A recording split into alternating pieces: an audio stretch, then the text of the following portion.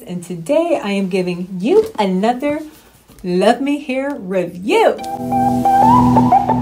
I am really excited about this, you guys. Some clip-ins, y'all.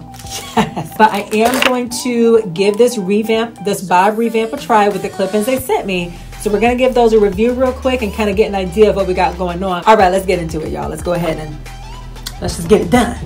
So these are 10-inch clip-ins. They already come with the right length and everything. So that's awesome. So before I had just highlighted pieces mixed with ombre pieces. This is straight ombre.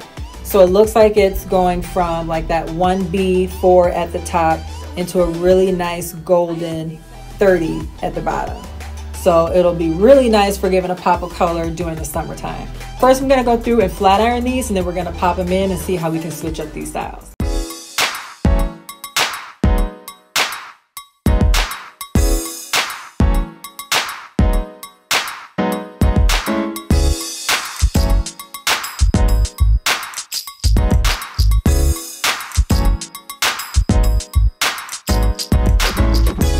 As you can see, the higher you bring that clip-in to the weft, the higher, a little bit more of a highlight effect you get.